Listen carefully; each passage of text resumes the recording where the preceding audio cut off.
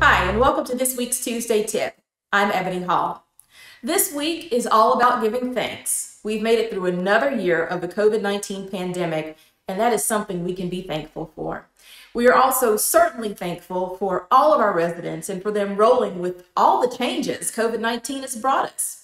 But did you know there are ways that you can help celebrate Thanksgiving with your residents on multifamily properties and still stay safe? Here are a few ideas.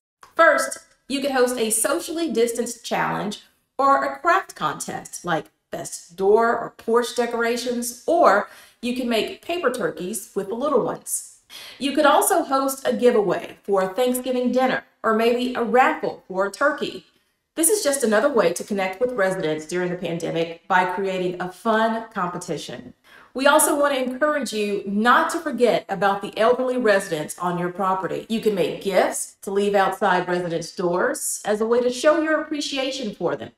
No matter what, check on all of your residents. Holidays, as we all know, can be a challenging time for many people.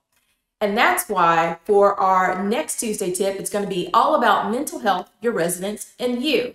That's the focus of the Tuesday Tip Live, which is next Tuesday, November 30th. So you still have time to register at the link. This month, our special guest is Dr. Eliza Bell. She's a licensed psychologist. And with Dr. Bell, we're going to discuss the holiday blues and so much more. So get your questions ready. And we want to wish you a very happy Thanksgiving from Navigate Affordable Housing Partners. Take care.